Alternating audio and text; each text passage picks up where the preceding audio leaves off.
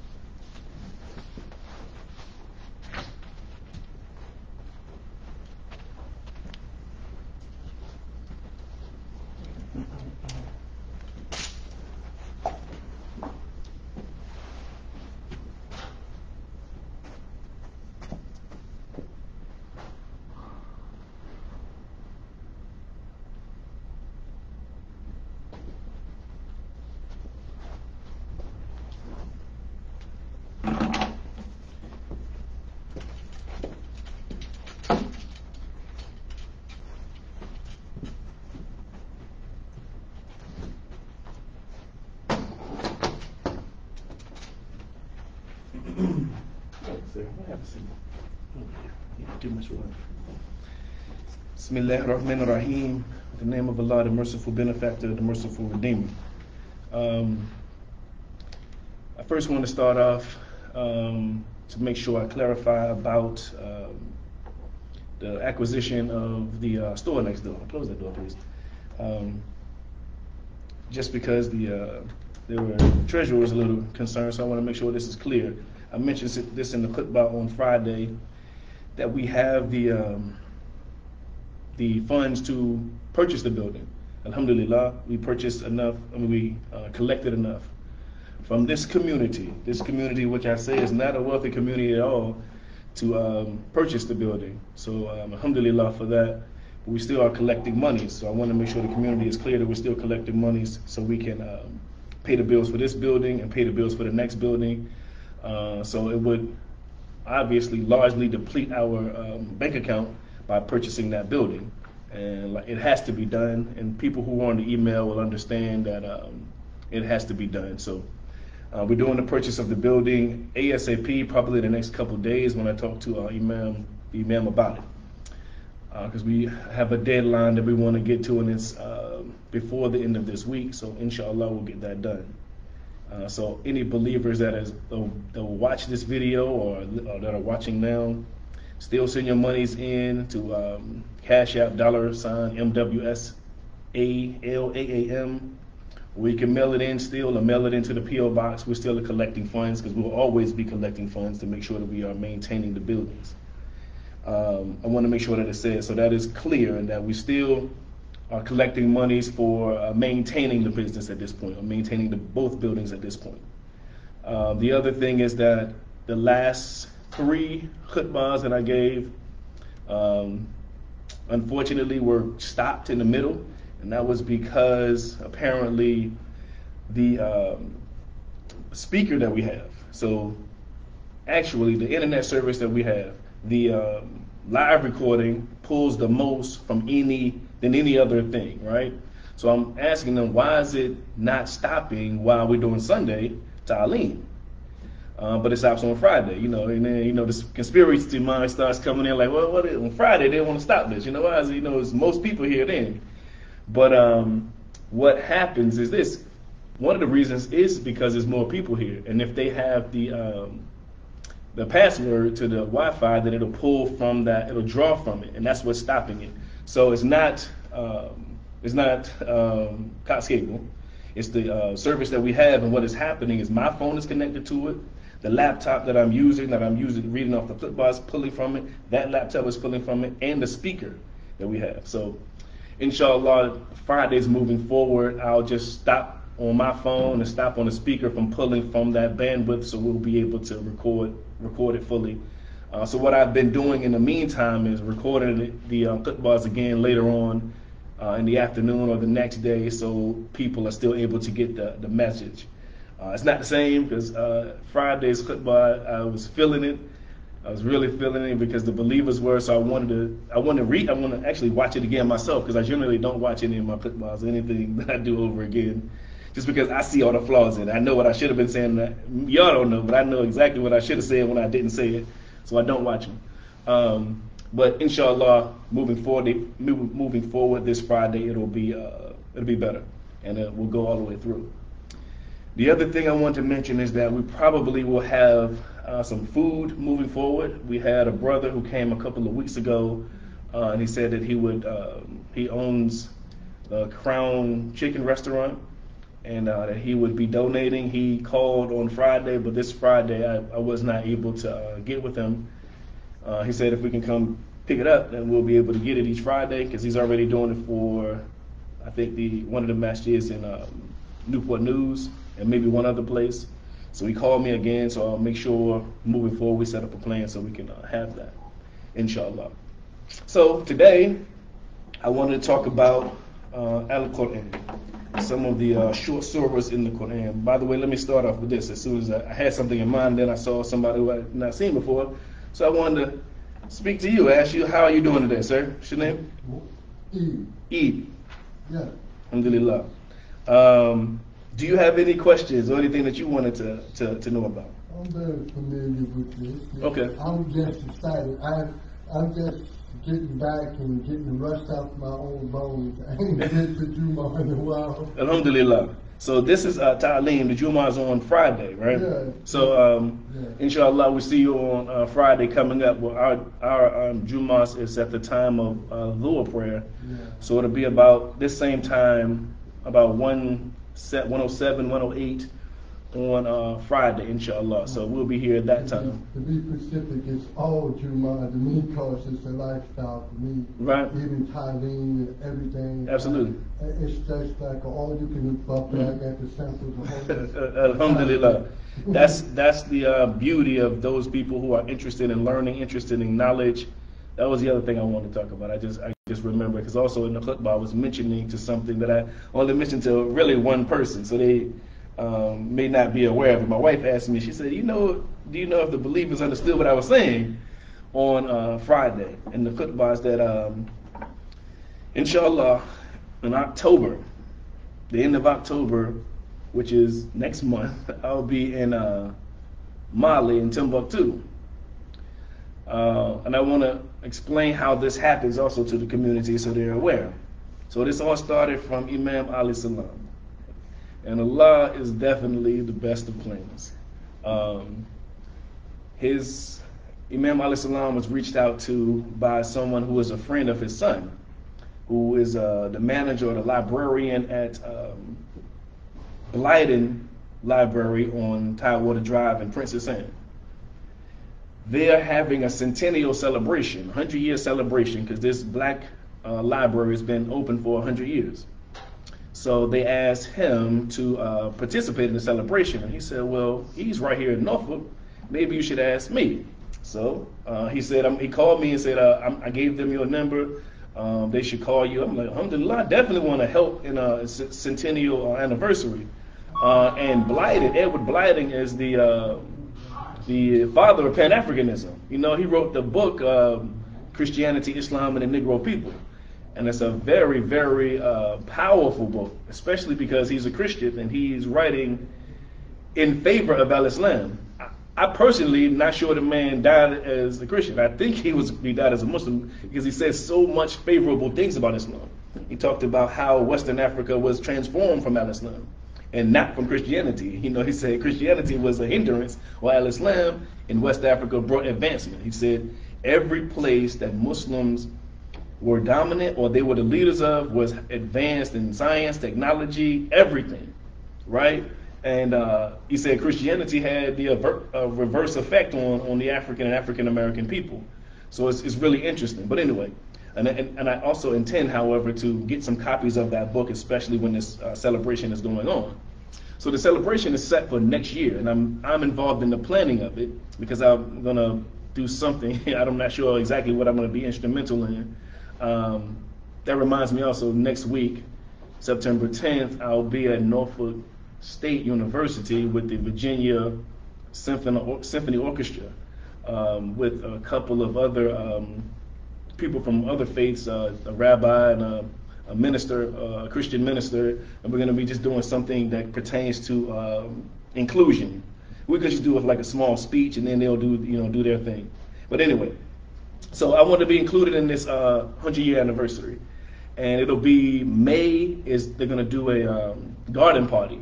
So they're going to be out there in the field, and they're going to have dignitaries. They're going to try to have Tim Kaine, Bobby Scott, a bunch of other people there, right? And they're going to do that first. And then in June, they're going to have a block party. So they're going to be celebrating, both of those instances, they're going to be celebrating this 100-year anniversary. So I'm talking to him about this, and he says, maybe you can help me with something else. He said, I just went to Mali, and the imam of St. Kouri University, which is also a masjid, if you ever seen the picture of this basically made from dirt and mud university that has like spikes hanging out of it, they just had an anniversary where what they do is like repatch it to make sure it stays up. He said the imam from there, he's trying to get them to come here, right, to celebrate some what he's trying to do there. So this is what he said is he's going to be coming here, and he wanted him to find a masjid that he would be able to pray in and be comfortable in. I said, alhamdulillah, we definitely would have a place for an imam from Mali to come here, right? I said, well, I know people who know Arabic as well. Maybe they can translate some of what he was doing is Blyden Library is also going to digitize some ancient manuscripts from Western Africa, right? Some of these manuscripts are over 1,000 years old. He says some of them are at the start of the fall of the Roman Empire up to about 150 years ago. So from 150 years ago all the way to probably 1,000 years ago. What happened is when the European came and was colonizing Africa and kidnapping us and bringing us here, they started hiding all of their history because the Europeans were burning them and destroying them. So they have an estimated 700,000 manuscripts. And what I also learned just recently is they were hidden and given to families. So these families kept them like family heirlooms, and they kept them. They're very sincere in guarding them. So when I go there, I'm going to be basically talking to a family, and they're going to be providing me with these things. But different families had different manuscripts. So I learned that from Zakia actually. So she was mad at me, by the way. You know this? I'm gonna tell you about it. I'm gonna tell you a little bit about this. So, because I gotta fix this. I gotta fix this in some way. So we're gonna digitize some of those manuscripts and bring them back here. And I said I would definitely want to be a part of it. Next time you go, you let me know. The man told me at the beginning of August. I'm going in October. I'm like, okay. I didn't know you meant this soon, right? Because what he wants to do is he's going to have the centennial celebration. Then he's going to have another celebration for these manuscripts. He's going to have this at Slover Library and make a huge deal out of that and try to have dignitaries, all kinds of people there again for this. And this is a young brother, by the way. He's probably in his maybe early 30s. But he's like really doing things. When he says he's going to do something, something is being done. Like I said, he told me about this 2 months later, we going to Mali, right? And the interesting thing about this is when I was a kid, I didn't think Timbuktu was a real place. It was a joke. I'm gonna beat you all the way to Timbuktu, right? Even when I went and got my passport information, I said I'm going to Timbuktu, and the lady kind of snickered. She kind of laughed a little bit, and I didn't take offense to it because I know just recently I just found out that Timbuktu was somewhere real, and and how instrumental it is to our history, and how instrumental it is to our learning. That this university and masjid that I'm going to is one of the first universities ever built in the history of universities. It is also the second still standing university ever. I mean, ever, right? So my whole plan when he said he was going was to go there and stand beside that masjid that Mansa Musa made, because that's my whole plan. I want to go step with Mansa Musa. I was going to be like this. Take a picture of me beside it, right? So the next person I thought of, I talked to Nabia about it, and then she said, you need to talk to Zakia. I talked to her, she fussed me out. She was like, why didn't you think of me first? I got rebuilding Timbuktu. I was gonna put your books on there, and you ain't even think about me. I said, I'm so sorry. But listen, she made me feel like dirt. I'm like, man, I'm sorry, right? So once I got over that and got over my apologies, she told me about these manuscripts that I'm going to see. And she said you can buy something to do the scanning yourself, because I had no idea about that. I'm thinking about he's going to do this digitizing, and I'm just going to be there to facilitate it. And then she says you can do it. You know, you got to have your certain gloves and all these things you need to research doing that. She told me it's going to be families that's going to be having these manuscripts. So then I was like, I can bring these manuscripts to Masjid William Salam. Because I was thinking about we're going to go over there to the library and see them, right? And say, yeah, we was a part of this, but I can digitize them myself and go there. So alhamdulillah, if I can get that under wraps, that'll be another thing that I'll be able to do there. We're also trying to foster some relationships, because there's gold and cobalt, all kinds of things in Mali. But like I told you, my only plan was to go there and walk where he walked and pray in that masjid, where at one point 500,000 people were studying it. I just want to be in that place, right? And then now I'm realizing there's other benefits to it. So I'm trying to think of research what I can do when I get there to maximize my time there. I'll be there 2 weeks, but one of the days will be in travel back and forth. So basically about 12 to 10 days I'll actually be there. So alhamdulillah for that. And it's a great opportunity I could not pass up. So I want to explain that, because I talked about it briefly in the khutbah, but I don't know if anybody knew the backstory, probably except you. I think you was the only person I told. And I told you that because I was afraid that I wasn't going to make it. You know, like what happened is I had to take a yellow fever shot. Then I had to drive to D.C.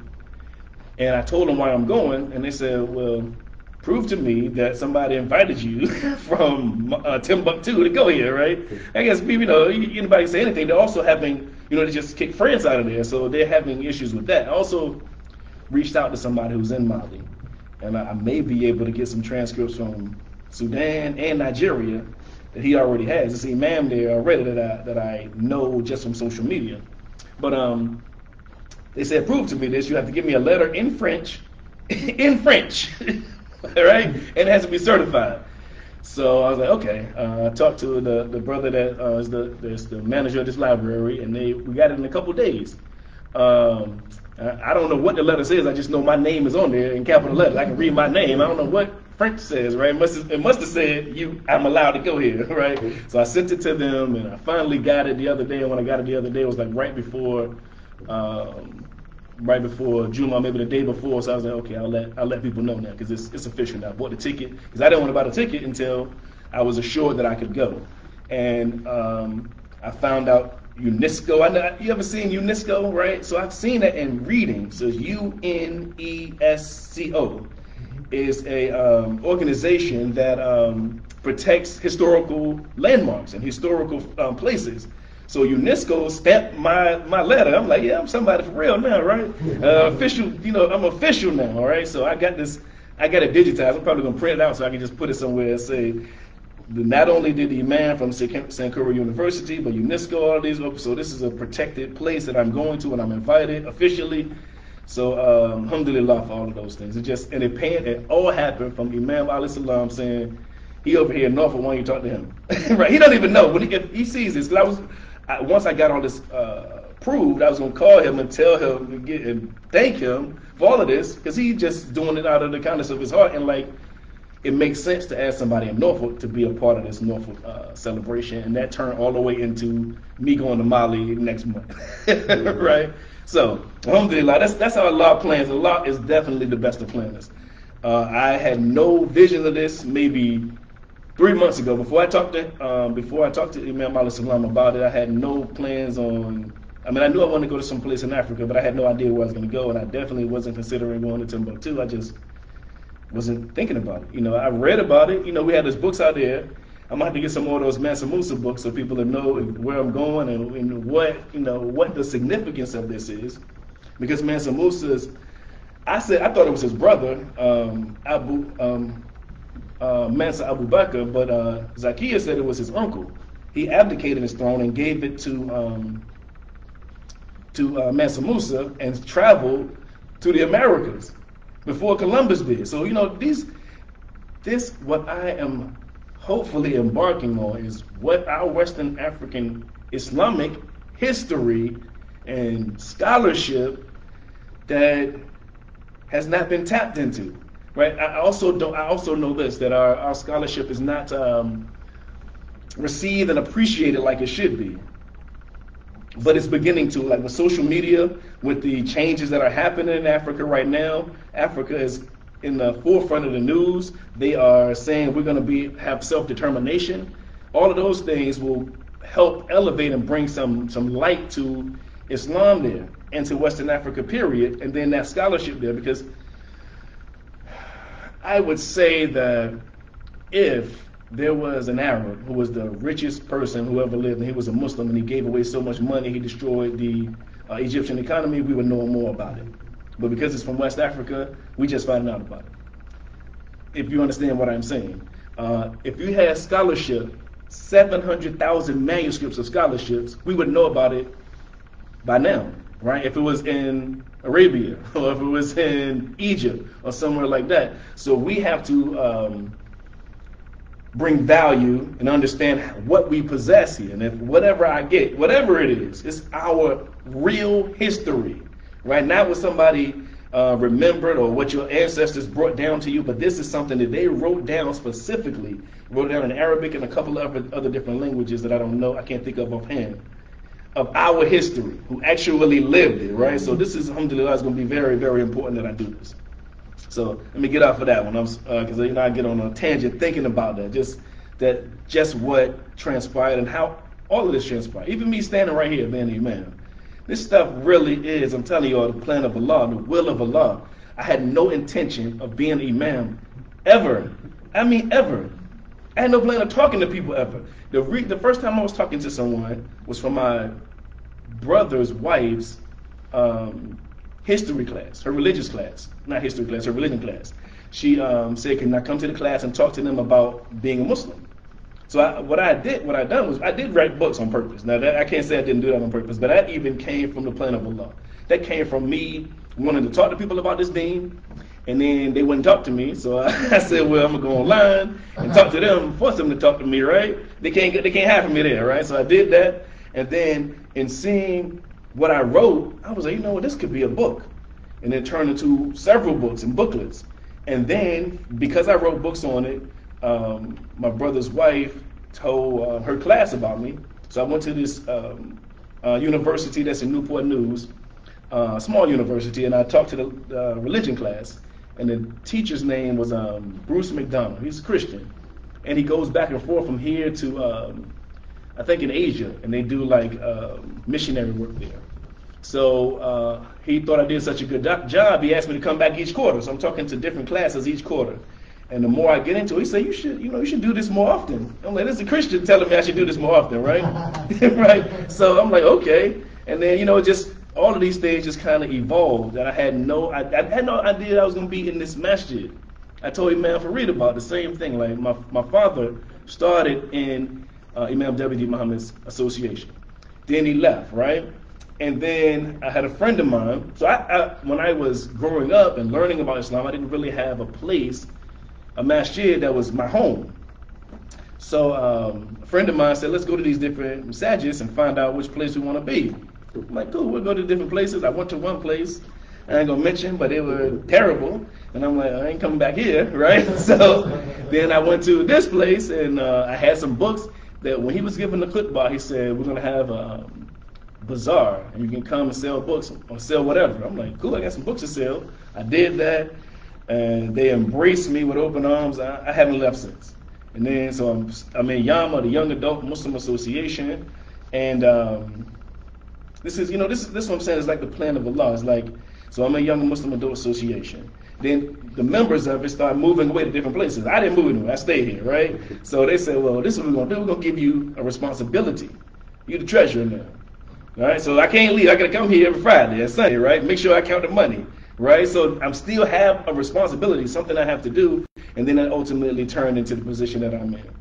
And before I was Imam, but yeah, I was, because Imam Hamidullah was Imam. I was a treasurer, and I got that Quran that Sister Swiya had from Imam Farid. When he returned to Allah, he had a Quran in his office that she just randomly gave to me because she was giving away things. And I'm in my office looking at this book, And by habit now, if it's an old book, I look into it, just look at the first page. Because my dad, in all of his books, he wrote his name, and he wrote something in there to like let you know this is my property, because he loved books. In fact, he worked at the library, and I guess nothing can happen to him now since he's returned to Allah. He would take books out of the library. He said he was liberating them. He was freeing them from the library because nobody else is going to get them. So he would. That would also have me looking in to see which library he got this from, right? I looked in there and it said the property of Calvin L. Owens, and I'm like, this looks like my dad's handwriting, right? I still got this Quran, by the way, and but I'm like, this looks my dad's handwriting, and his brother name is Calvin. That's why my brother's name is Calvin. His son's name is Calvin. You know, we got a bunch of Calvins after my uncle. So, and my uncle returned to Allah long before my dad did.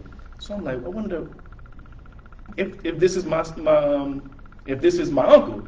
But I didn't remember what his middle name was. So I called my brother, who remembers everything about everything. I said, Calvin, what's our uncle's middle name? He said, Lawrence. I said, man, you will not believe this. Out of all the people in the world she could have given the Quran to, or kept it herself, she gave it to me. It was basically a family heirloom that my dad had given to my uncle. Then he returned to Allah. They gave it back to him, and he gave it to an Islamic community. It landed here. Then I became the treasurer, and when we had a bond, and she gave me the Quran. Otherwise, I would have never gotten it. Right? That's what I mean. Like, all of these things just are not coincidences. You know. So alhamdulillah. So what I want to talk about today was a couple of short surahs. I know I was talking far longer than I wanted to. The first one I want to talk about was Ash-Shams, Surah 91.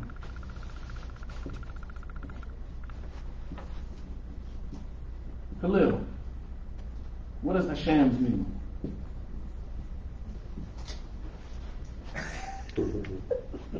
It means the sun. All right, go ahead and have a seat, man. It means the sun, right? So this is a surah called the sun, and this is how it is recited. أعوذ بالله من الشيطان الرجيم بسم الله الرحمن الرحيم والشمس وضحاها والقمر إذا تلاها والنهر إذا جلاها والليل إذا يغشاها والسماء وما بناها والأرض وما طحاها والنفس وما سواها فألهمها فجورها وتقواها قد أفلح من زكاها وقد كاد من دسها كذبت ثمود بتقواها إذ انبعث أشقاها فقال لهم رسول الله ناقة الله وسقياها فكذبوه فآخروها فدمدم عليهم ربهم بذنبهم فسواها فلا يخاف عقباها. So it is translated, by the sun and its brightness, by the moon when it follows her. It says it in this translation. And I got to make sure I say that just in case my Arabic teacher comes in here.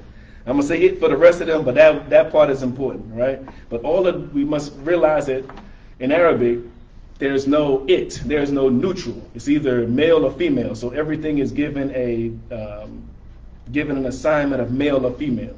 So the sun is female, and the moon is the word for it is male. So it's saying by the sun and its brightness, and the moon when he follows her, right? Some people, I guess maybe because of their misogyny, translate it differently. So she says every time she opens the Quran, she goes to this surah and see what it says there. If it says it, she not kind of lets it be, but sometimes they change the pronoun and says, and she follows him, right? For no reason at all. I mean, it's a moon and a sun. Why are you concerned with changing the pronouns, right? And why is that something that affects you in such a way that you want to change it, the translation of it? And that's one of the reasons why she encourages us to learn Arabic, so we can read it for ourselves. So it goes on to say, and the day when it displays itself, and by the night when it covers, and by the sky who he constructed, and the earth, and he spread it out wide, and your soul, and he proportioned it.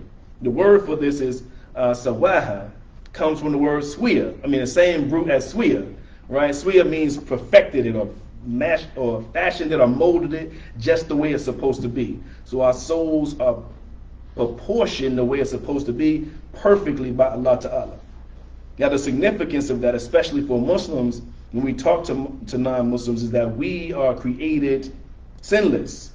We have a perfect soul. We don't have the original sin or original stain on us. Allah created us perfectly proportioned. And then he says about the soul, and inspired it, meaning the soul. And the soul is feminine. Now in Surah 4, Ayah 1, Allah talks about the one soul and how He made from that one soul two beings. Soul is feminine. So when I translate it, I say and her and she, right? Just to see if anybody catches on to this. Brother Mahdi said, I heard you at the beginning of the khutbah say her or she. Why you do that? So I explained it to him that the soul is feminine, but the body is masculine. And Allah create things in pairs. So the soul and the body together makes the human being. But the soul, everybody's soul, not just women's soul, everybody's soul, it's transcribed as feminine, and your body is masculine. They join together to make you. So it says, and it inspired it, but it should say it inspired her, meaning the soul. The reason also now, to be frank with you, that when it's translated, people say it in English is for clarity, because otherwise I have to keep stopping and telling you when I say he or she, I don't mean a man or a woman. I mean that entity is transcribed or prescribed the position as male or female. So that's why they use it. They're not doing anything nefarious, but it'll be so many notations because it's saying over and over again. And I'm not saying that's man or woman, just saying male and female is what it's assigned. So Allah inspired the soul with discernment from wickedness and righteousness. And this is the part that's very important. He has succeeded who purifies the soul, and he has failed who corrupts the soul. So the soul that we have, that Allah gives us, is perfect. We can corrupt it or we can purify it. So when we do something that is unrighteous, we do something that is wicked, first Allah says He created it perfectly, then He's inspired it to discern what's right and wrong. So we know what's righteous, what's not righteous. So when we do something that is wicked, we are corrupting this soul, this ruh, this soul that Allah has given us. Because this is directly from Allah. This is how we live. The word ruh also means breath. That breath that you have when you're a baby, that's how you are alive.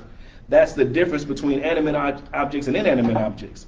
When you have that life, that breath of life that Allah gives you, it is perfect. And then you corrupt it by your wickedness or by your righteousness. And you have successful, Allah says, if you keep it pure. Or if you purify it. That's the point about it, is you can corrupt it. But Allah also gives you the ability to purify it. That's what our righteous deeds do. It's clean off that corruption that we have. It says he who has failed is the one who corrupts it. Then Allah talks about Thamud. Now Thamud is a certain people. Actually an Arab people. When we think about Arabs, all we think about is Ishmael, the Ishmaelites. As I said, I told you all previously that the Midianites is mentioned in the mentioned in the Bible and mentioned in the Quran. They also were in Arabia. So the Ishmaelites weren't the only descendants of Arabia. So there's a lady named Keturah in the Bible that is said to be the third wife of Abraham. Now scholars say that she was probably Hagar. It wasn't a third wife, it was a second wife with a different name. They say it's probably Hagar, but they can't say for sure. So Keturah was the lady from her, and Abraham came to Midianites, and they also went to Arabia, right? So before Thamud was Ad, and these are tribes, by the way. So when you read this in the Quran, let me just take this out, I don't want to confuse you. Thamud is not a person, it is a people or a tribe. So it's the tribe or the people of Thamud and the people of Ad. And they were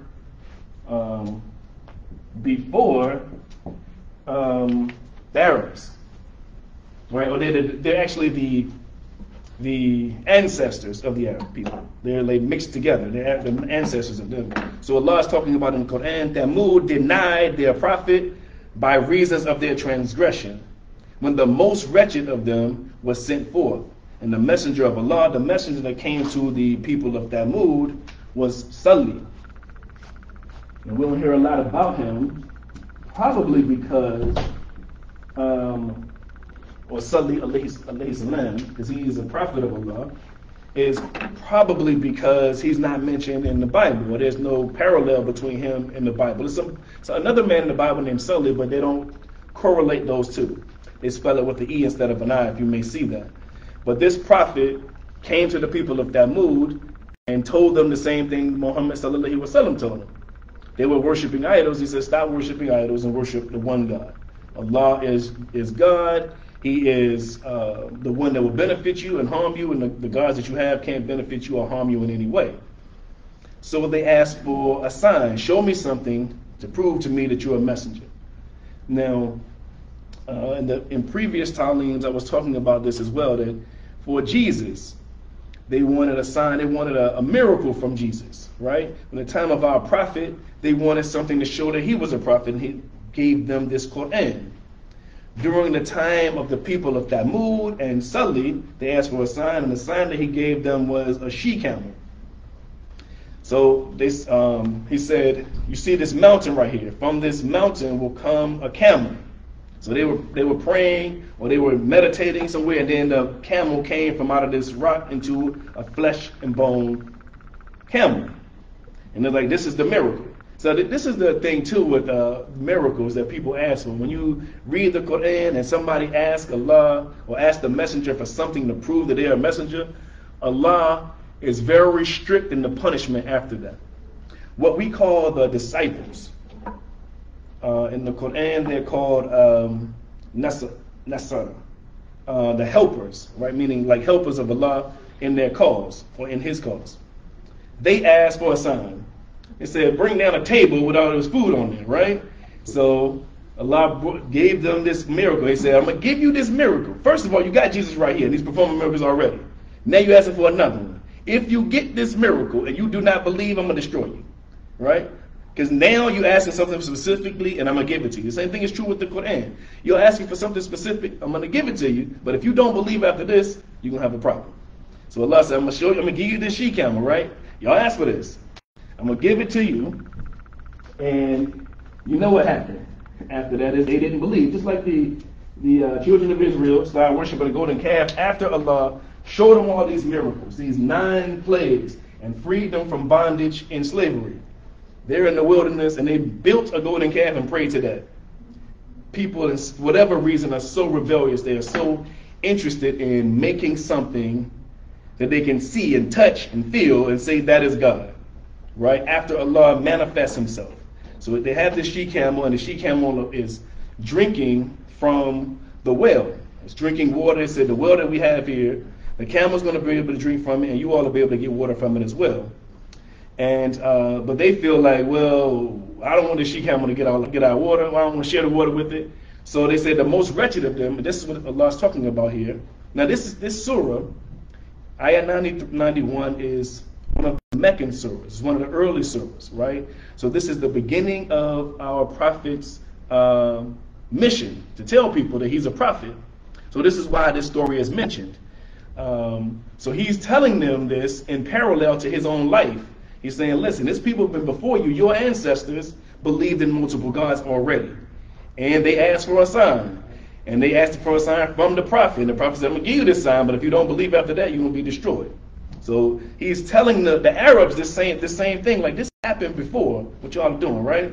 So you should be paying attention to this. That's why all the surahs are short, because they're really like attention grabbers. They're made to say, listen to what I got to say here, because this really pertains to you, and this is about your God, and about your own soul and your own righteousness. So they have the cow, and then the most wretched of them, his name was Qadir, I believe so, if I'm not mistaken, devised a plan to string up the cow and kill him. Kill the camel, right? That Allah had given them as a sign, right? So Allah caused an earthquake to happen and destroyed all of them, right? Except for Salih and the people who believed. They asked for the sign, they received it, and then killed the sign that they had, right? So this is why this is in here, because Allah, must read it to you again. It says, Thamud denied their prophet by reasons of transgression, when the most wretched of them came forth. And the messenger of Allah said to them, do not harm the she-camel of Allah or her drink. But they denied him and hamstrung her, and their Lord brought down upon them destruction for their sins and made it equal upon them. And then the last of it says, and he does not fear the consequences of any of you. In other words, Allah does what he pleases and he don't care what you feel about it, right? So that's what this short surah is about. It's a call to people. So Allah is swearing by the sun and its brightness and the moon as it follows the sun, and the day and the night. Allah is swearing by these things, drawing attention to the heavenly bodies. Because Allah, if you notice, in many of the Quran, or many of the surahs of the Quran, it starts off with the praise of the sun and the moon. Over and over again, Allah is trying to draw your attention to the heavenly body. It said the heaven and the sun, the heaven and the earth and everything in them, all are praising Allah. Right? Allah is telling you over and over again, everything is praising Allah except you. What's your problem? Really is what he's saying. Like, if the sun, the moon, the trees, the grass, the ants, the plants, everything is in submission to Allah and praising Allah, what is your problem? So this is why Allah swears by these things, drawing their attention to his creation. And from your creation, you understand the Creator. And then he talks about your soul. Now, the soul that the human being has is something that the human being has known since the beginning of time. They've always, throughout history, understood that they had a soul. Us in our academic mind have to be convinced of a soul, when it was basically an axiomatic truth by everybody in history. They always buried their dead, and the reason they had a burial and a funeral is because they believed in a soul and they believed in the hereafter. It was a given to them. If you just think about it yourself, if all of us, we got on a desert island and we didn't know anything about Islam, we just thought about ourselves, these people who are remote, we didn't even read any books. All right, there was no books.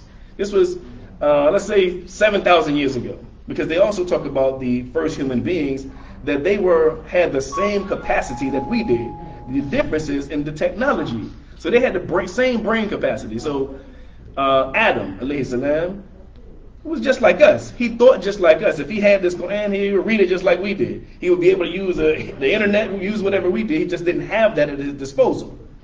But those people thought about, these people were on a desert island.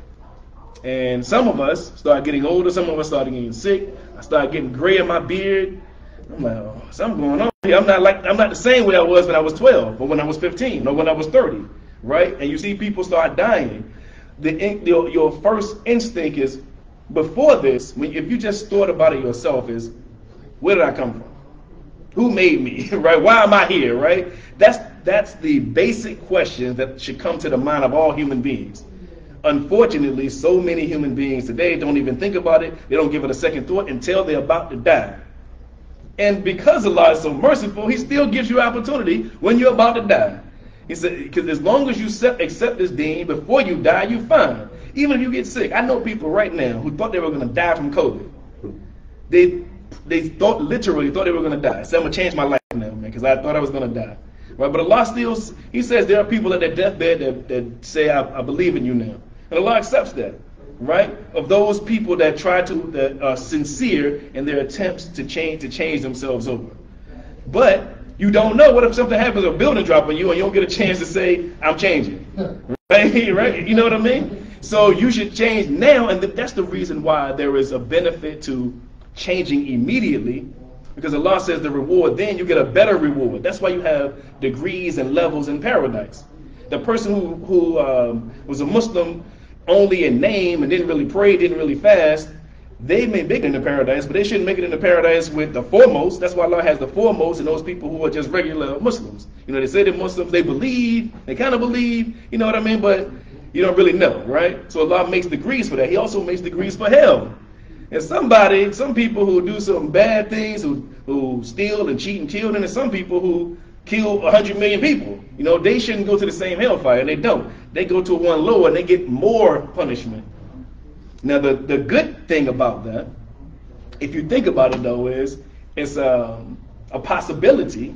Allah leaves the possibility that you may make it out of hellfire now. Because if there's degrees of heaven and there's degrees of hell, then maybe, because Allah is so merciful, this is the beauty of this thing. Because when you think about all the things that Allah is merciful for, and everything that you do and say, you get a blessing for. We're just talking about this. Allah blesses your good deeds tenfold, 100-fold, 700-fold, right? So you do one good thing, Allah counts that as 700 things, depending on what it is. But He only counts your sin as one. So if you go to hellfire, you earned it. You really did earn this. And Allah says He'll forgive any sin, all sin, if you say, I'm sorry, God, I won't do this again, and sincerely mean it. Right? And try to make amends for it. Everything you do, you'll be forgiven for. So if that's the case, and you can do that, and then you have, and you still can be in your grave and still be collecting righteous deeds, still be collecting sadaqah, then there's a possibility that maybe you can make it out of hellfire.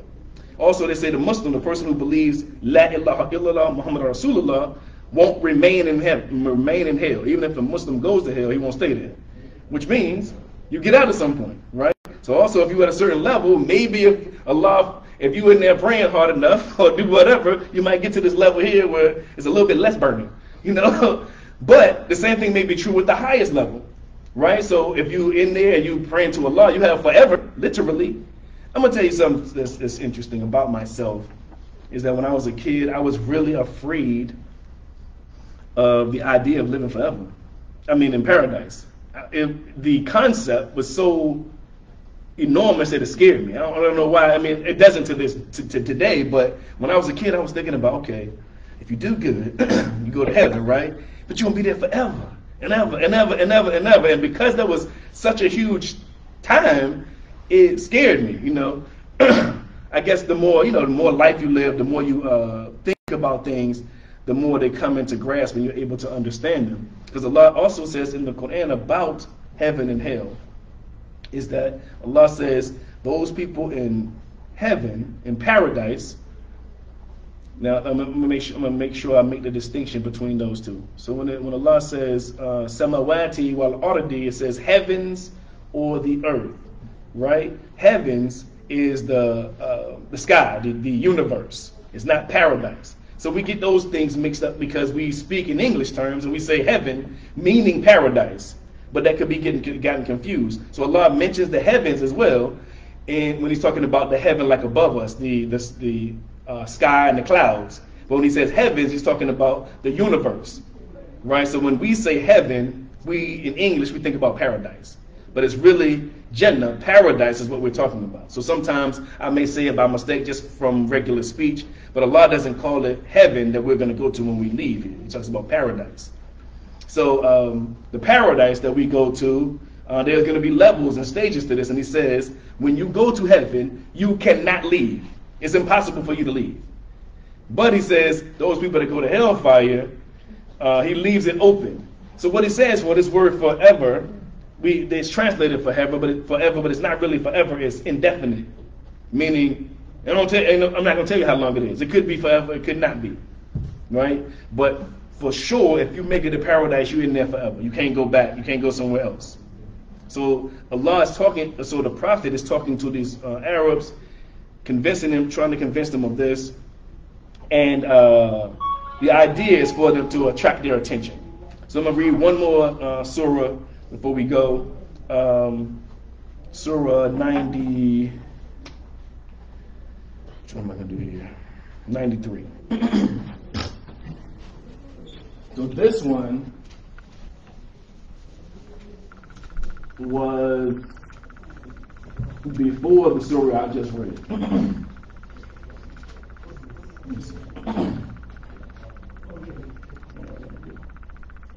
Yeah. So 93 is Duha, or the dawn. You hear that a lot, right? So this is before that surah was revealed. This is around the time when the prophet received the first couple of revelations. You remember the first revelation, he was afraid. In the second revelation, he was still afraid. It was a revelation he was covered. And he said, Allah says, take the cover off and get out there and tell these people about this thing, right? So he's like, he's still afraid because this is your natural instinct. If an angel talked to me and told me to recite, I'll be scared, right? Really shows the sincerity of him. Instead of him saying, oh yeah, I'm a messenger of Allah, I know because he told me this, right? It shows if you read the Quran and you read how it was revealed, you see his confidence building. He realizes, yes, I really am the messenger. And he talks to people in that manner. And even when he talks to people a little bit too confidently, like I'm going to give you the message tomorrow, Allah said, hold up, man, you're going a little bit too far. I'll tell you when you get this revelation, right? So at this time, he hasn't received any revelation, and he is concerned about it. And when this Surah 93 comes in, and it says, Ad-Duha walili idha saja mawadda'aka rabbuka famaqala wala akhiratu khayru laka min al-ula wala sawfa yahtika rabbuka fatarda alam yajidka yatima fa'awa wa wajjadaka dala fahadda wa wajjadaka a'ila fa'agna فألم يتما فلا تقهر وأما سائلا فلا تنهر وأما بنعمة ربك فحدث.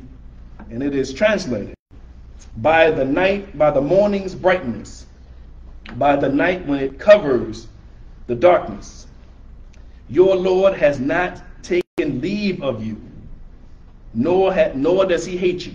In other words, your Lord did not leave you astray, nor does he hate you. The hereafter is better for you than the first, or better than this life. And your Lord is going to give you, and you will be satisfied. This is all a confirmation and a comfort to our prophet.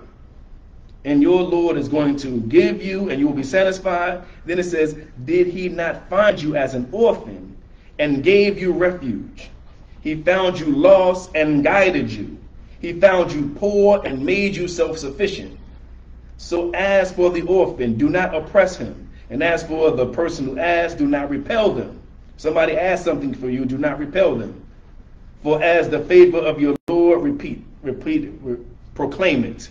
So he's again telling them to go out and proclaim this. So when these ayahs are revealed, we have to think of them in terms of contemporary times. How do they apply to us? So first, when Allah says Ad-Duha, he's talking about as soon as the sun starts piercing through the darkness in the morning time, right? When we're about to pray Fajr prayer.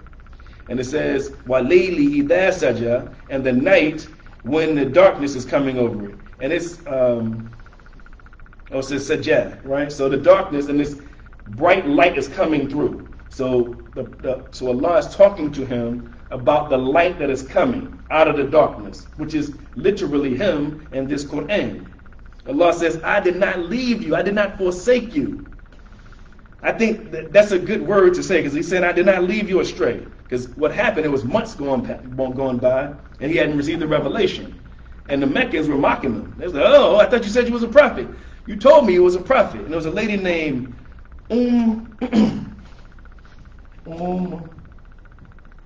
Jamil. Was a pagan who was mocking him. Like, oh, she said your devils left you, didn't they? She said it was devils that talked to you. Your shaitans came and talked to you, fooled you, thought you was a messenger of Allah. Right? So they are mocking him, like saying, you told me you was a prophet. Where's the revelation? And then this comes to comfort him. He says, I did not forsake you. It says leave you, but I want to use the word forsake for a reason. Because if you remember, when I was talking about Isa alayhi salam, or Jesus, when it says that he was on the cross, he says, my God, why have you forsaken me? Go sit down, man. Stop walking in front. You just want to walk in front of the camera. Why have you forsaken me? So at that point, at least in the Bible, it suggests that he thought God forsook him. And at this time, our prophet thought so too. He thought that God forsook him. Now the interesting part about this is I was telling you that this is the progression of our messenger of the messenger of Allah, is that he was in doubt at first. He is also the same man. He said, so Allah is saying, I did not forsake you, I did not leave you, nor do I hate you. Right? He's trying to say, I love you, because he thought maybe either Allah forsaken me or Allah hates me because he's not giving him any more revelation, and is basically embarrassing me. Everyone is mocking me now. So this is the same man. He thought he was being mocked at the beginning of his mission. Before he went to Medina, before they made the hijrah, him and Abu Bakr are in a cave, and Abu Bakr is scared because the Meccans are coming to kill him, and he says, don't worry, Allah is with us. That's the progression. You see then from somebody who is not sure about themselves to somebody who's, I know Allah is with me, we're going to be fine. Right? Right? So, and that's the progression that happened to him. That's why it is more of a believable story. He's a regular human being, and his courage is being built up more and more because the things that he's saying is like, this is actually true.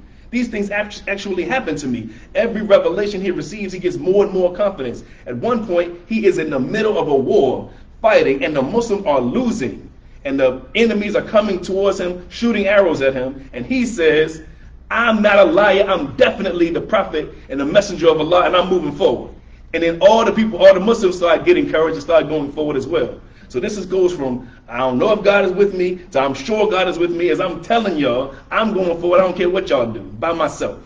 So the courage of him, when you read the life of the prophet, you realize his evolution. And how that's why we say Allah is the God and evolver. We say Rabb, right? Rabb is translated as Lord in all the Qur'ans.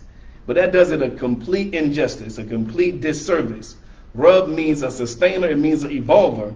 He brings you from being afraid, from being insecure about yourself, to being very secure in your belief in Allah. That's why Allah says there is no doubt in this. You have your iman, your conviction grows stronger the longer you become a Muslim.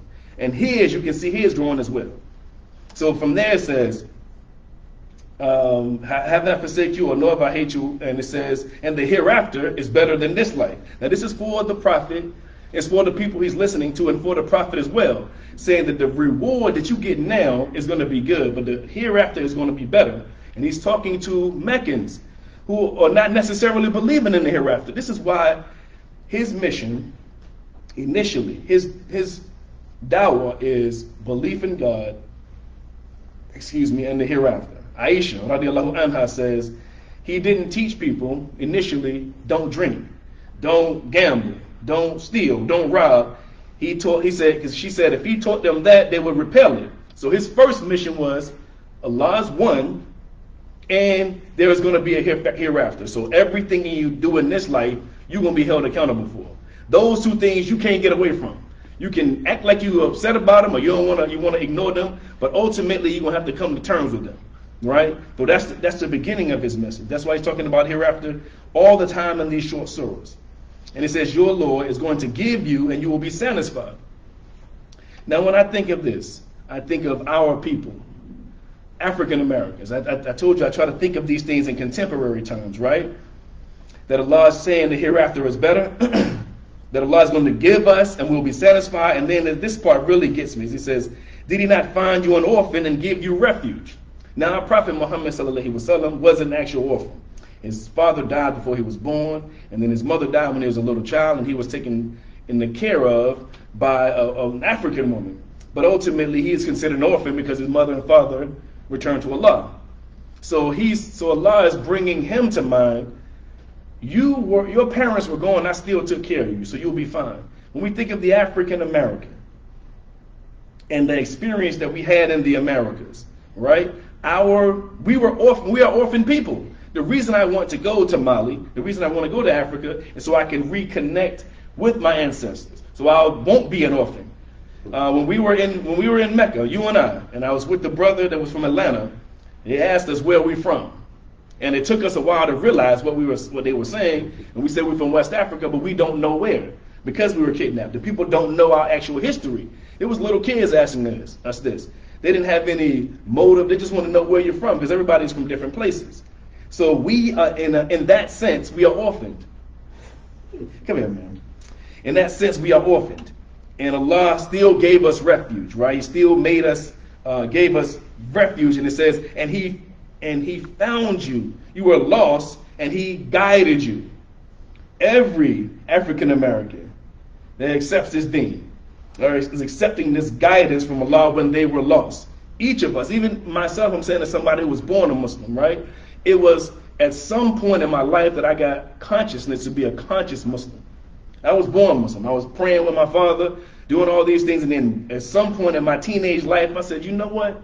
This stuff is really true, right? So at that point, I was a conscious Muslim. At that point, I was guided by Allah. I was lost, and Allah guided me. And we can say the same thing for all of humanity, but I just want to put it in the perspective of the people in our community.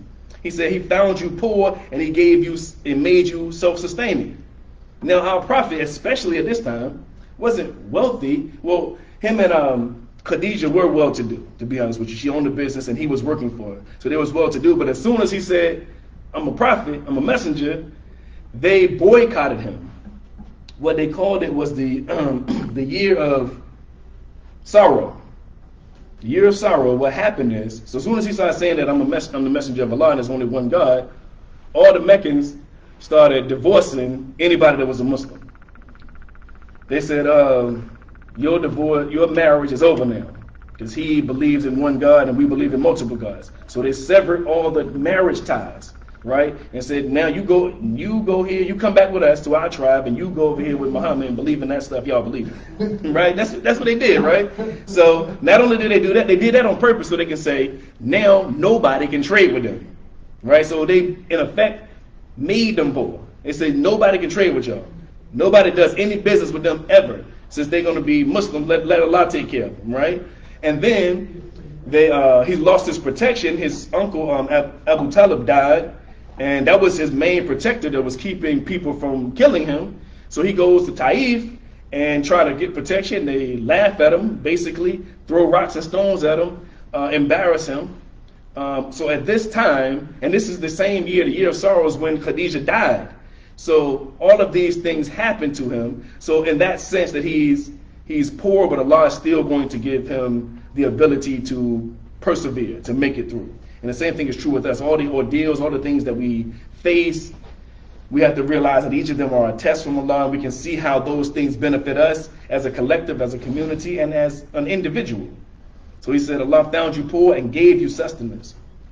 So as for the orphans, do not oppress them. And this is what I think about with that.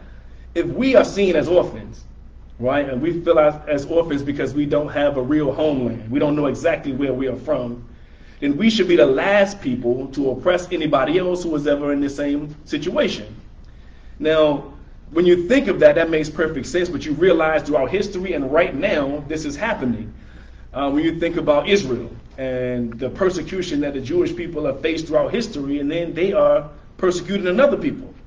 Right? So Allah is saying don't oppress the orphans when you yourself was one. So we can't get to a position where we feel, oh, I'm self-sustaining now. Allah has helped me. Allah has benefited me. So now I can oppress someone else. I'm going to tell you one situation when I realized that was happening. It was maybe 15 years ago. Whenever George Bush, the second George Bush, was president, he gave a speech and he was mentioning Mexicans and deporting them. And at that time, you know, it was an issue of they're taking all our jobs and all these things. And I was around, I was working with them. I have African American friends who look down on Mexicans. And it hit me like a ton of bricks one day. I'm like, why are you looking down on Mexicans? But what gives you the right to do that? Like, you are oppressed people in this land. You think since they've been oppressed right now, you can look down on them. It was like, oh yeah, they just sell oranges. They just sell apples. What's wrong with that? Right? What is there a problem with that? Is there a problem with making an honest living? Oh, they all in the same house together. Oh, they all in the same car together. That is family, right? The reason that they are being successful is because they stick together, because of that family bond that they have, because they'll work hard for a living, right? I'll tell you right now, I had a contract in my house, a bunch of them that were the same persuasion as me, never showed up.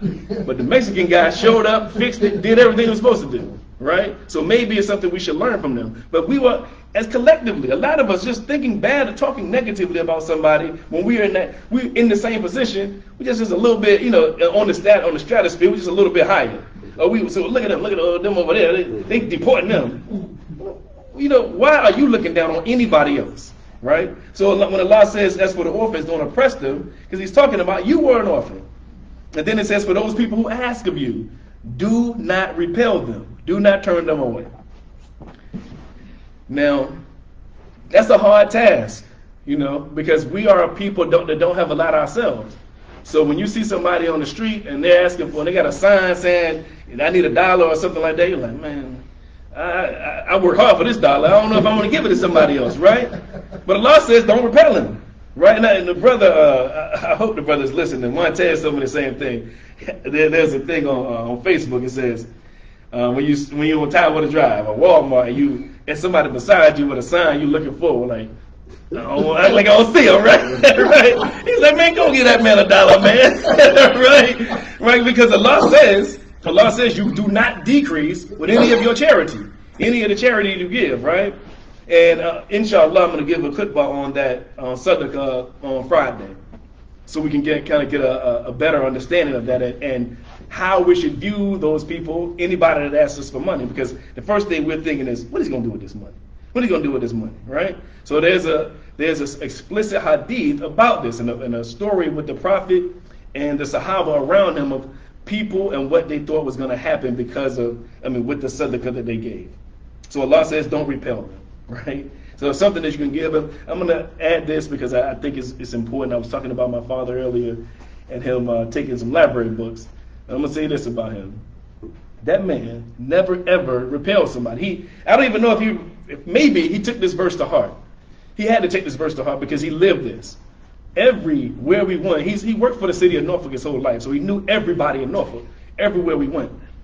And someone asked him for money randomly, right? If he did not have the money, he would ask me, you got $1 to give him, I'll give it to you later. Right? I swear, every time. He would always, if he didn't have the money in his pocket, he would ask somebody else for it. He said, I'll pay you back. Right? So this is the mindset of how a Muslim should be if it's something that we can give.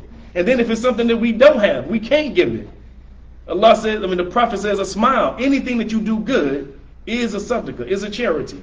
So if you can't give him any money, give him some of your time. Give him a book. That's the other thing that I forgot to mention is that in Mali, we talk about the gold and all the things that they gave, all the gold that Mansa Musa gave away, but Zakiya said their main import was books, was knowledge. That was the most important thing to them, not gold, right?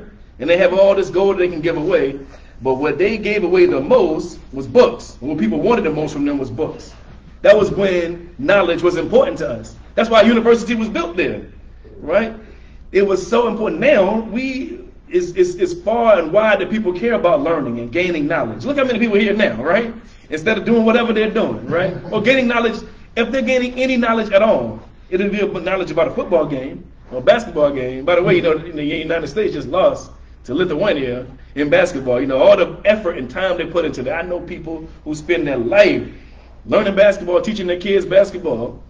Then somebody else in Lithuania, beat them, And listen, I don't vote against America, but I'm not really sad if they lose. This is the reason why. It's because when I see somebody in Greece, what's the guy's name? Greek Freak. He's technically from Nigeria, but he's playing for Greece. Joel Embiid is from Nigeria also, but he's playing for France. If they win, you see this black guy here, he's not his family not from France. He should be from Nigeria playing for Nigeria. Then we'll really know whether France has a really good team or not. So the team in America is mostly African Americans. But we came here stolen, right? So we should be the last people on the team representing USA, to be honest with you. So I'm not really sad, but that's another point. So Allah says He's showing favor and go out and talk to people. That was the last part of this surah. So again, Allah is telling our Prophet and telling us, go out and tell people about this deen. Explain to them the significance of it. And we can do just like our prophet did. We don't have to give them long speeches or long explanations. Just explain to them there is one God, and there is going to be a day of accountability. When I was talking about us on a desert island, those people that knew that we had a soul and knew that there was a God, they knew that there was going to be a hereafter. There was going to be an accountability for this thing. When they put their heads together, they realized that we weren't here for no reason. We weren't here for sport, right? So whatever that reason is, we're going to be held accountable for what we did. So they knew that man has known that since the beginning of time. And the real reason they knew it is because Adam alayhi salam was a prophet. But most people don't know this. It's the Muslim who knows this, who knows that the first human being with knowledge and intelligence that was able to speak, don't put your hand over there, got the revelation from God on how to live and how to be a good and righteous man. Right? That's where they get this. That's where the man gets his uprightness from. Allah didn't leave you out without any explanation, without an example of how to live. There's someone I know right now, hopefully he's listening, or maybe he's listening. I'm going to put it on my page so he'll listen. His name is Ishmael, too, right? His name is Ishmael, and he says that he believes in God, but he believes that you find it, basically, the way to God, cosmically. Like you just think about it, and then you come to the truth, right? Now I'm saying you can do that, right? I do believe that is true, but that would mean, though, that God, the creator of this universe, didn't give you the directions on how to get to him. Everybody got their own individual way, right? It's 8 billion people on earth, and we all got different ideas and different thoughts. And the way to make us one ummah, to make us united, is if we have a guidance. And this is how you do it. This is how you behave. And when you do this, you'll get the best out of life. You'll be the best person you can be. And Allah repeatedly sent messengers and prophets to show us how we are supposed to be. The alternative to that is that we all supposed to be different, and we're supposed to find God on our own, right? That would say he really didn't care about us, right? He didn't care enough to tell us or show us the right way. So I'm trying to convey this to him. Hopefully he'll understand. I've invited him to the masjid as well, so we can talk about these issues more, because when you juxtapose al-Islam and any other way of life, any other thinking, you see how superior al-Islam is. Khalil, go sit down in the chair. Right now. Sit down in the chair. You'll see how superior al-Islam is. Because his way of thinking is everybody get their own way, all 8 billion people of us. I'm saying Allah sent a revelation to the messenger of Allah, and he gives us direction. And this is what I want to impress upon people. When you see the Muslim and all 1 billion of us praying in one direction, nothing else can do that but deen, but religion, but a guidance from God that can make all people do the same thing. Right? That's unity. That's what people all around the world are trying to get, are trying to gain some common understanding, some common belief, so we can have common practices. The only thing that can do that is al-Islam, right? If you put beside what he thinks and what we think, one of them is already easily shown to be more superior. It makes more sense that Allah sent a revelation and explained it to us, and this is an example, or we all get to pick whatever we want to do. And when you do that, when you make things arbitrary, and this is what happens in Christianity, his background was Christianity. They are far less likely to rise to the occasion of a Muslim. We pray 5 times a day. It's an obligation. We pray more than anybody in history. Nobody else prays more than us, as a whole, because they don't have any time. They don't have. Jewish people have 3 times a day. They're probably the closest, right? Even though it's only 14 million of them. So again, we are 2 billion. We pray more than anybody on earth, right? Because it's prescribed 5. So even if we miss 3, we still pray more than everybody on earth, right? You understand what I'm saying? They pray on Sunday, and then when they feel like it, if they want to get some money that day, or if they want to praise God that day, we don't pray when we feel like it. Right? We have a certain amount of zakat that we have to give. When this really rings true in philanthropy. We talk about billionaires, right? We got so many billionaires in America. and we are so thankful that they are giving whatever money. But if they're doing it arbitrarily, based on their own whims, they'll give a certain amount of money that they feel comfortable giving, and they'll give it to this one group of people that they like. Right? That's the problem with giving all these resources to one person. One man walking around here with $1 billion, right? Who has no religious affiliation. Well, I'm gonna give it to these people because I think they deserve it more. If we have an institution where you spread it around to everybody, more people will benefit from it than just who you like. Because if it's me, if I got $1 billion, I'm gonna give it to my family and my friends and this masjid, right? But maybe a masjid in California that really needs it. So that's why the institution is important. That's why it's important to have something to spread everybody around to everyone, not just what I feel. Because I may be sincere. I'm gonna give it. I know this community needs it. I'm gonna build a huge masjid, like Saudi right now. They're building all these things over here. When people all in Yemen right now in a war, they're fighting, they're shooting, they're killing people. They're killing people in Sudan and all these different places need it. But you're building huge buildings. That's what happens when you don't follow the tenets of Al-Islam. But when you do, you are more practicing, you're more righteous than everyone else. When you have a set month that you fast, because people in other faiths, they fast, right? They say, well, they like fasting. They do it arbitrarily. No other group fasts more than us. No other group. When the Prophet says fast on these certain days and pray and fast, that's recommended, and the mandatory fast during the month of Ramadan, we fast more than everybody else. We sacrifice more than everybody else. We think about God more than everybody else on this earth. As a whole, as a people as a whole. So that's what happens when you have a structure instead of doing things arbitrarily. This one brother Ishmael, maybe he does more, maybe prays more than everybody else. But it's only him that's doing it. Right? Maybe he fasts more than everybody else, but it's only him that's doing it because his religion is Ishmaelism. Him and his family are the only people that do it. Right? It has to be something that's that's universal and that's for all people. And this is what this deen is. And alhamdulillah, we have heard it, accepted it, and lived by it. Any questions? Well, the last thing you touching on, people that pray, and my mind comes to the Buddha people, mm-hmm. Right. I think they got a history of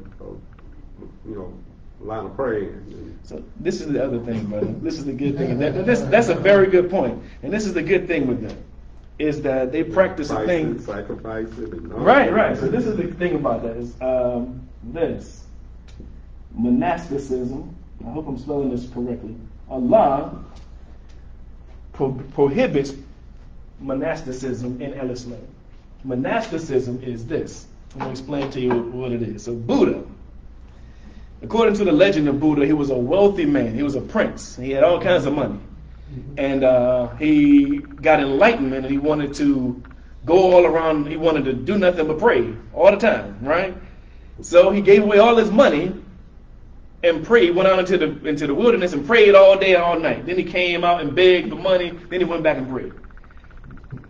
Right? Right now, that's what happens when you go to one extreme. Right? One extreme is we don't pray at all. I guess the one extreme is we don't pray at all. Then you get closer to we pray whenever we feel like it. Right? We have a set number of prayers, or you can dedicate your whole life to praying. Allah is against this. Allah says we don't supposed to do that. Because one reason is, how can the other people know about it? We don't supposed to go somewhere and just leave the society. We are an example for the society. We're supposed to be able to intermingle with them, not leave them and say, that's what Buddha did.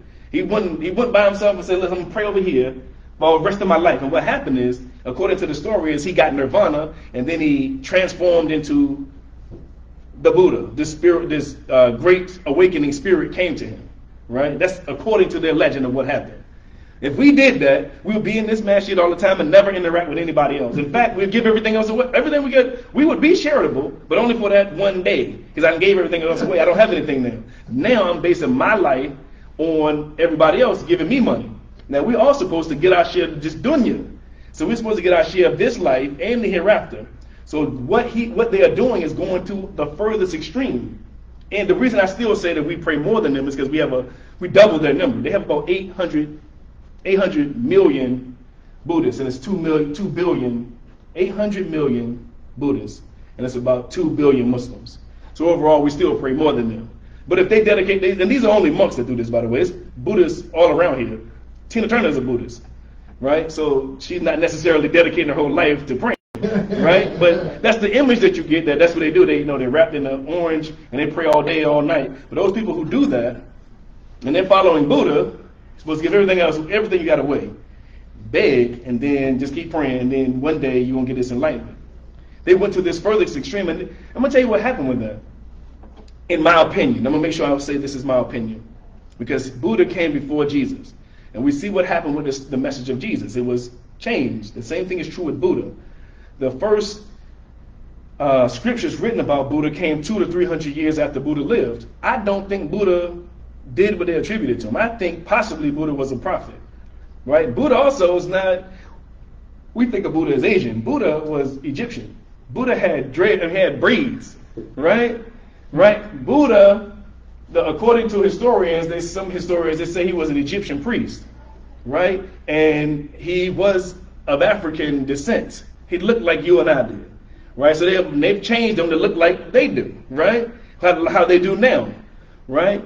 And I think also from his teachings, and they also did this. This is the other thing. They are praying, but they're not. You know who they're praying to? You can be a Buddhist atheist. You know that you don't have to believe in God. The two things that that are the most important things to human life, the two questions, Buddhists do not even answer.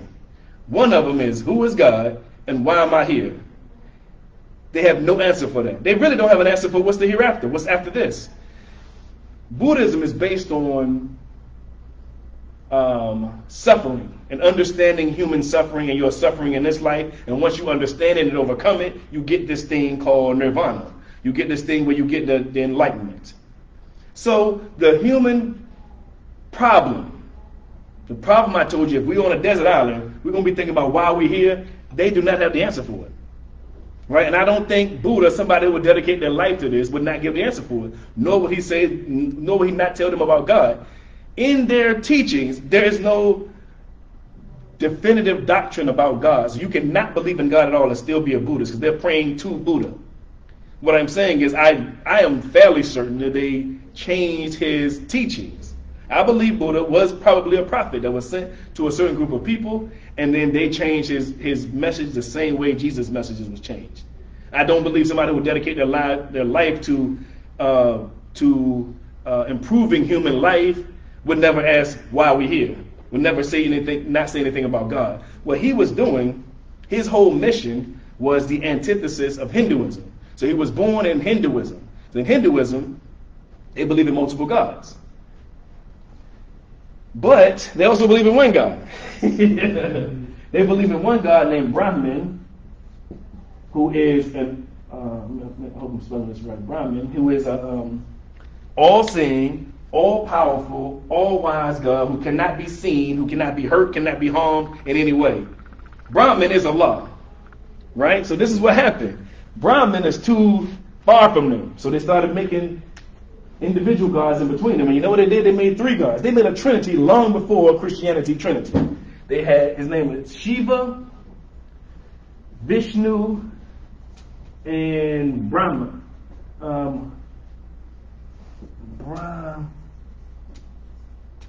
Something like Brahman too. It's very similar to the name of the one true God. So this God was too far away for them, or too abstract. So they made 3 gods, and then Vishnu, Shiva, and Brahman would. Huh? They had Ganesh. Yeah, so Ganesh is in there too, but Ganesh is I think he's a monkey god, right? No, right? he's the guy with all the hands. Oh yeah. So this is the thing with this is with Ganesh. Yeah. See if I got this right. Shiva is the god of destruction. Is Vishnu.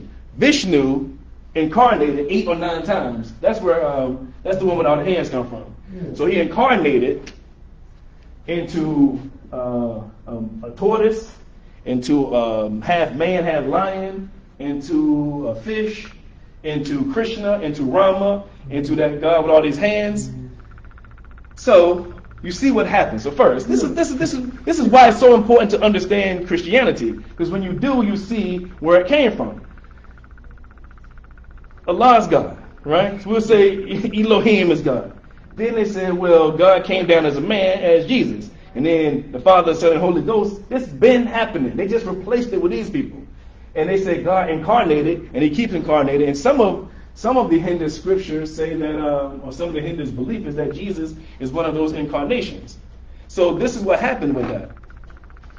Is that Hinduism, the word Hindu period, comes from the word that means from the Indus Valley.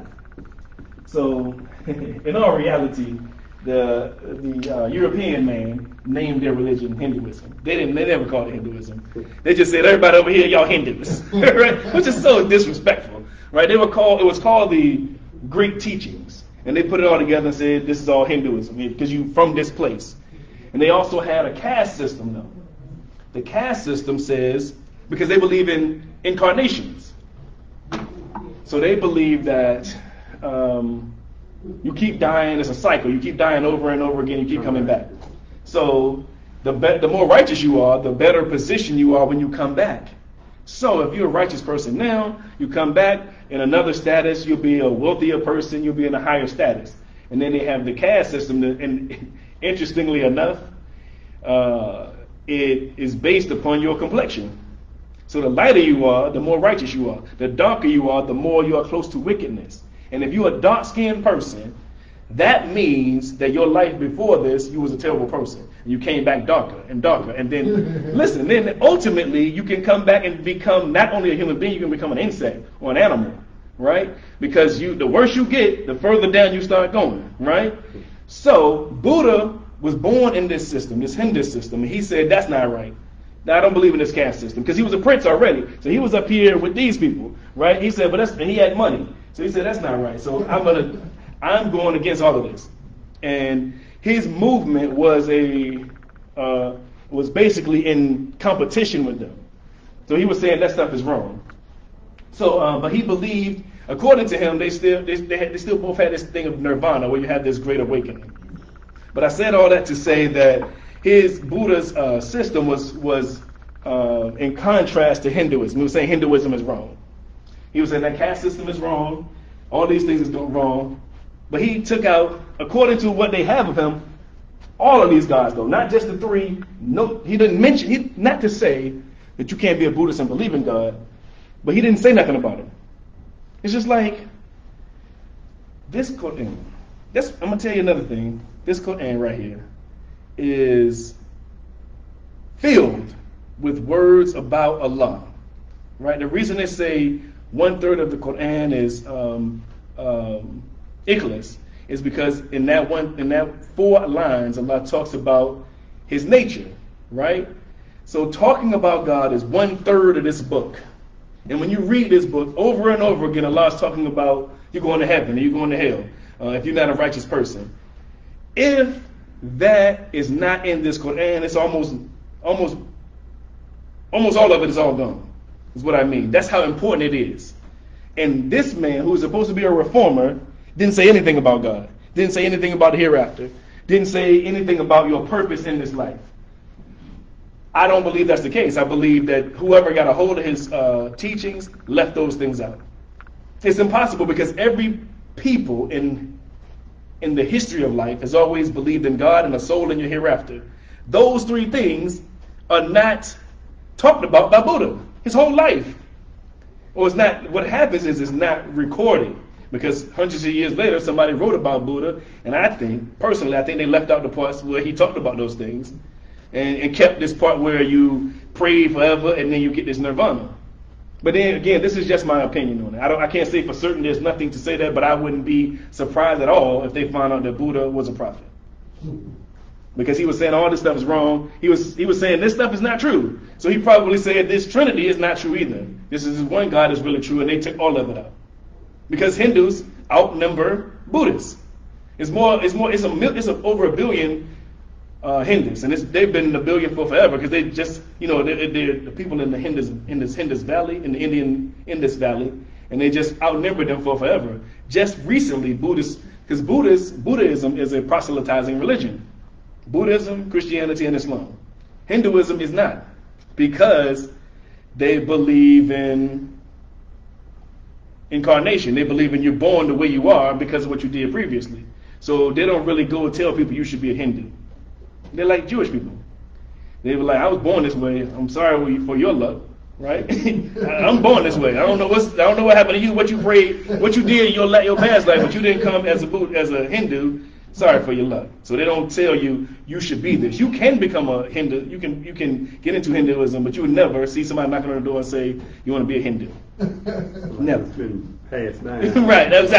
Exactly.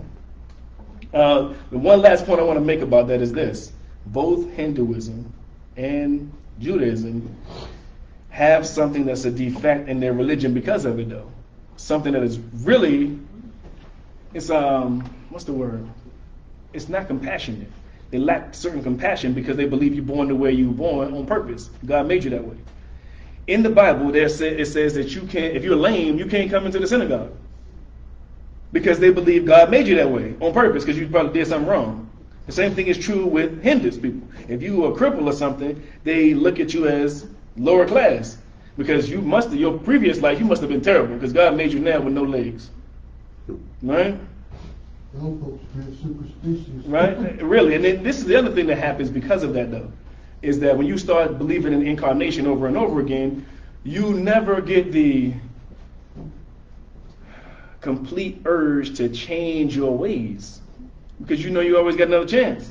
Yeah, I did bad this life. Yeah, I want to rob and steal. Yeah, but next time, I may come back as a dark-skinned person. Then I just do better next time. Right? If you believe that if you believe it's just an endless cycle, you just do better next time. If in Islam said, this is your one and only chance, buddy.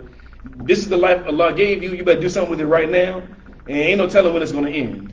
That brings about a instantaneous willingness to change or desire to change. Because if you got a million chances, that's what you're gonna take, all them chances. That's the other reason why Allah doesn't tell you when you're gonna die. You know, one of the things in the Quran is Allah says, don't ask the Prophet about certain questions. It doesn't say what those questions are, but I think one of the questions would be is, when am I gonna die? He's the Prophet, right? He can tell you. He has direct line to Allah. He can tell you when you're going to die. So you know what people would do is, well, I just do everything I want to. I know I'm going to die on the 17th. On the 16th, I'll say, La ilaha illallah Muhammad Rasulullah, right? So, right, that's it. Right? But if you don't know when, then it's right now is your only opportunity. That's why I like to mention that in the khutbahs. This opportunity, this breath you have, I can die right here while I'm standing. Right now. Right, and this happened before. Interestingly enough, I was looking at somebody sent me a video of this comedian who was talking about. She was on stage joking, and she said, "I got the vaccine. I got all these vaccines. I'm super healthy." Fell out and fainted right there, like right when she was talking. She says how healthy she was, and fainted right on the stage. So I mean, really, you don't know when Allah's you're gonna return to Allah. You just have no idea. So that gives you the urge to do it as soon as possible. And then, Master Musa and the little visit he did over here, and is that documented, like reasons why he came, and so this is what he found when he came back when he did? Excuse me. So it's two different things. So Mansa Musa, he went to the Hajj. He didn't come to America. His brother or uncle, I don't know which one is true. I told you I thought it was his brother, and then Zacchaeus said it was his uncle. So one of his family members, who was the Mansa. Mansa means like king or ruler. Gave away his throne to navigate, and they said initially they sent some ships, and the ships got lost, and then they sent some more ships, right? And they say his name is Abu Bakr was his name. I saw something recently that said his name may have been Muhammad. But either way, this is the documentation is in, the first time I saw it was in a work by Ivan Van Sertima. He has a book called They Came Before Columbus, and he was talking about West African pottery and West African writings and West African vegetation was found in the Americas before Columbus came, and the Olmec Olmec statues that they uncovered with the Negroid nose and big lips was evidence that West Africans had already traveled here, and they found the means of which to travel here. There's being more and more documentation about it, but he was the first person that wrote about it. When I went to ICNA conference 2 years ago, Aisha Prime was talking about Mansa Abu Bakr. She said, listen, remember that name. Because the same way I was telling you about Muhammad and the physical features of Muhammad, and more people are realizing that he was brown skinned and all the Arabs were brown skinned. The same thing is true with Mansa Musa's predecessor, the person before him, is that they're finding information about it, more and more information about it. Probably some of these manuscripts that I'm going to see may say this is the person who went and this is the people that was on the ships with him. But they did find in South America and in North America things from Western Africa. And Ivan Sertima wrote this stuff in his book years ago. He's returned to Allah. I can't remember how long ago. But those things he's said is proof that Western Africans had been here before then, and he was the only voyage that they know of, that Mansa that came before Mansa Musa. So they're saying before Columbus he was here. So now this is the problem with all of this stuff really is racism, because they kept stuff hidden. Right, but this is the thing, is that now that it is known, there should be more research done. More money should be put into finding out about this. But they see Western African scholarship and Western African voyages, everything, as a little bit down on their list of priorities. That's the problem. The same thing is true with with us. They don't know how many Muslims was on those ships. The reason is because of their lack of research. That book that I have, The Servant of Allah, the lady that wrote it, she said the scholarship on this is very limited. Her book, and I got another book called Muslims in the Chesapeake. It's the only books that I know of academics studying these subjects. So they don't really know the answers. They just know a certain amount of Muslims came. I don't know what the number is. Right? And the same thing is true of Western African scholarship. If me, Ismail Salim, can go to Mali and find all these manuscripts, why didn't everybody else do it? Right? Because it's not a priority to them. It's a priority to me, that's why I'm going there. Right? They don't care enough. And the same thing is true, unfortunately, with Muslims. The Muslims around the world. If they had 1,000-year-old manuscripts that was in Arabia, buried somewhere, they'd be over there right now, studying all of them. But because they're in Western Africa, their scholarship is, I don't know if their scholarship, I don't know, even though it's one of the oldest universities in history. The other one is another Islamic university, because Muslims, we thrive on knowledge. But then that knowledge is different because they're lighter people up there. These Western Africans here, I don't really know what they're talking about. Or maybe they don't know what they're talking about. And this is what's so bad about it, is African Americans feel this way. You know, when I tell them I'm Muslim, they're like, oh, you ain't a real Muslim. You know, you don't, but I'm not listening to you. The guy over here, this Arab, he knows Islam. You don't know what you're talking about. They're quick to say that. You know, we do it to ourselves. These 700,000 manuscripts that is all over this place they shouldn't be there without being digitized already. I shouldn't be one of the first people to go see it. That's ridiculous. Yeah, this time of day. Right. Yeah, this time in history. If I go there, I should be bumping into everybody in there trying to learn this history and give it to and have it all over the world. This is literally our history, written down. Actual history written by our actual ancestors. You don't care about it. So what we have to do is we have to show a care and concern for it and hold it to the level of importance that it should be. Because those Muslims that came here, some of them were scholars. They recited the Quran from memory. They were hafiz of Quran. And they would write in Arabic so the slave master wouldn't know what they was writing. They were doing all kinds of things. They were praying 5 times. They were trying to pray 5 times a day. They were fasting as enslaved people. They even said they had another thing where they would give candy. All the candy they would give it to the kids for Eid, because that's all they had. They even had another thing in this book called Servant of Allah. they made something that was symbolic of the Kaaba.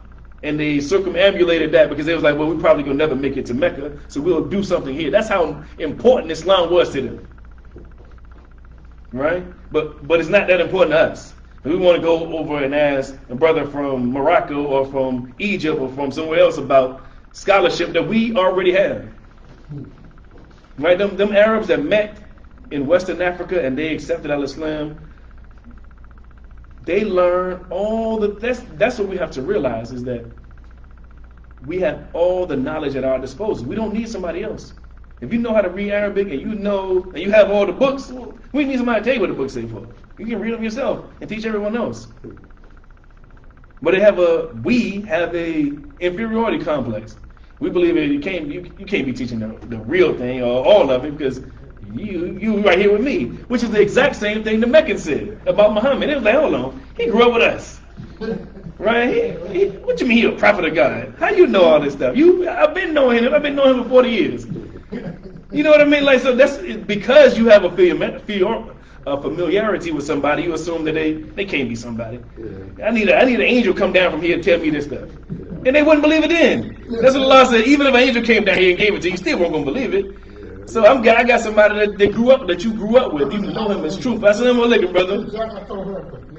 Oh, she's still here? Okay.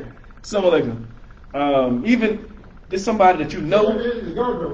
Okay, you know is a truthful person. You know is not lying, never lied before ever. Right? But now today you start lying. Right? And so what Allah does is say, okay, you think you're lying. Ask me something. Ask him something. I'm gonna show you that he's not lying. And that's why the prophet started building his confidence. At first he was scared. And they asked him questions, he's like, I got all the answers to these questions. You know, I got answers to questions that I should not know the answer to. Right? I can tell you about the ocean. I was telling you about the man talking about the waves in the ocean. I can tell you about the universe, how the universe started. I can tell you about an embryo. I can tell you about Egypt when they didn't get the hieroglyphics until 100 years ago. I can tell you that what they call the Pharaoh and what they call the king. I can tell you that Haman was with Moses. That Thamud that I wrote there about, Moses talked about Thamud. He didn't talk about him in the Bible. Where you get it from? How does he know that Moses knew about the people of Thamud and he knew about Sully? How do you know this? How do I know all this stuff? How do I know Jesus wasn't crucified? How do I know Jesus wasn't God? How do I know all of this? Because he is saying to them, I'm telling you, I'm a messenger. Ask me something. That's how all this stuff came into being. Ask me something. I'll tell you. I'm gonna tell you. I got it from the source that knows everything. Ask me anything. Right? All right, brother. Assalamu alaikum. See, man, thing recorded all the way.